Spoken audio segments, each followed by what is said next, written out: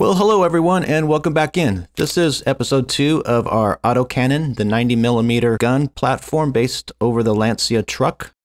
With the construction nearly complete, it's time to lay down some base colors. Now, I'm not terribly familiar with the Italian vehicles of World War II. I mean, of course, I've seen pictures and such, but I did a little bit of research because I wanted to know if the vehicles coming out of the factory were painted in a different color, say a dark green, and then perhaps oversprayed with the sand or tan color once they reached North Africa. As near as I can tell from my one evening of research, it seems as though the Italian vehicles came from the factory in their dark brown or sand color. So that's what I'll start with here, just a dark sand color. Practically what that means is, since I'll be working with a single base color, there's no need to do any sort of, say, hairspray chipping or fluids type chipping to make the small chips. All the weathering will be done with either a paintbrush or with the oil paints. So I'm just going to jump in and start with the gun platform, of course the biggest and most obvious piece on this vehicle. My thought here is that I really want to emphasize that circular design of the platform itself, and I want to portray the scuffs and scratches and the wear of the base color paint down to the metal finish here as the gun crew would work and service on the weapon. So to begin, I do just a overspray of a dark gray color. This will kind of replicate some of the scuffs, some of the darker tones, that metal finish underneath. And as I went through it, it got a little bit heavier here because I think I needed that contrast. Then over top of the gray, I just reestablished the base colors. For the actual scuffing, I wanted a softer type of appearance, something that, you know, hairspray chipping doesn't give you. That's a little bit more defined chips. And so I returned to using the lacquer thinner as a paint removal tool. Of course, using lacquer thinner on your models is a pretty tricky, dangerous sort of a proposition, so care must be taken here. To ensure that I don't simply strip the paint, only a minimal amount of lacquer thinner is on the brush. The brush itself is nearly dry, just very lightly moistened.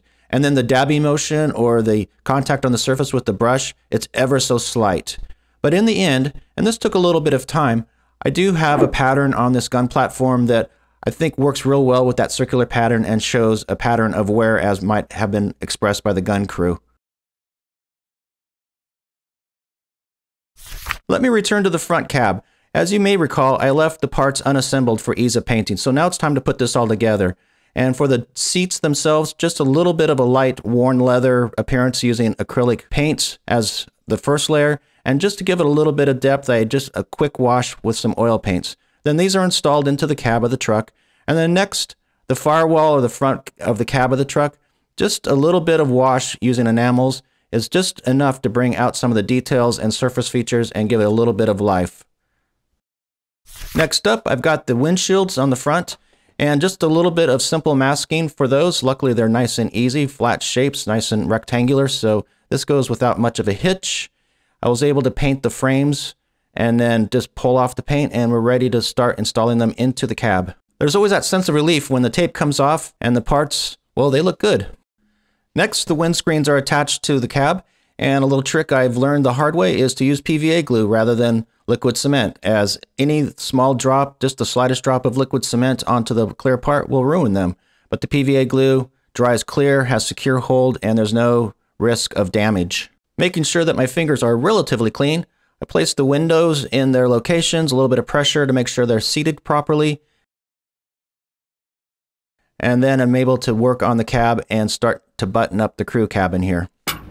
Before leaving the front cabin, I take a few moments to apply the decals. There's very few with this kit, aided by a little softener and setter. And now we're ready to move on. There's still a few bits and pieces of construction that I still need to take care of, but it's time to really start moving on to what will become the final presentation on this model. And for that, I'm going to really rely heavily on the use of oil paints. As I begin here, let me try to explain a little bit of where I'm trying to take this model in terms of its final presentation. I've been trying to come up with a few descriptive words that would kind of paint the picture of what the final presentation is going to look like. But I seem to be at a loss of words, so let me kind of talk about it in a roundabout way, and maybe we'll get there, and maybe I can find a few photographs that will explain further. So let me try this. Often when you see vehicles that are working in these types of environments, deserts and things like that, they have an accumulation of smudges and stains and blemishes and a little bit of dust accumulations, and like I said, just discoloration. And it might be from wear and tear. It might be from where, say, crew members always have their hands and the sweat accumulates with the dust and it makes these dark stains and patterns. And that's the type of appearance that I'm going to try to work on achieving on this model through the use of the oil paints. Many, many layers to try to build that up.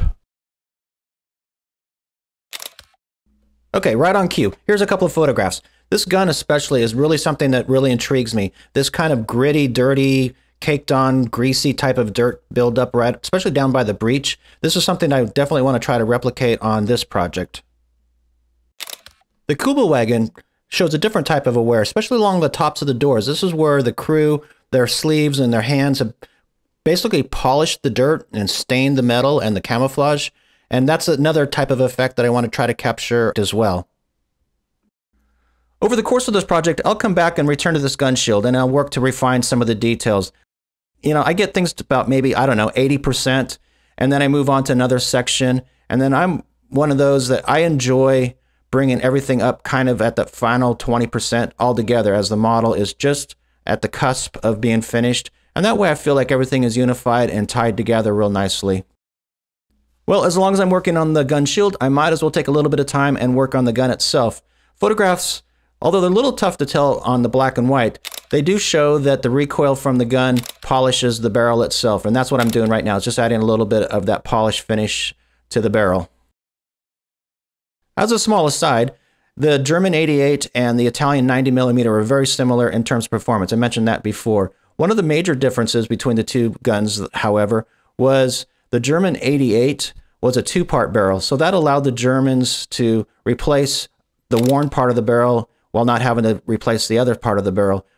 Whereas the Italian cannon barrel, well, that was a single piece. So if a section became worn or damaged, or in this worst case scenario, destroyed, the entire barrel needs to be replaced.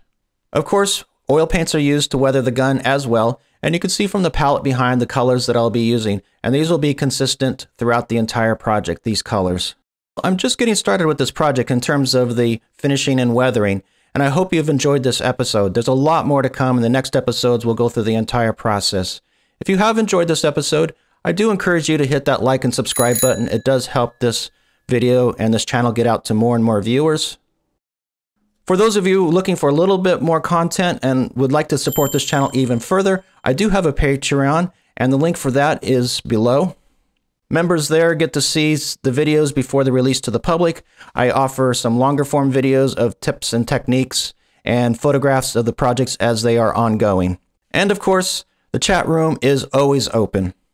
The next episode is setting up for another painting and weathering episode, diving deeper into the oil paints and working towards finishing.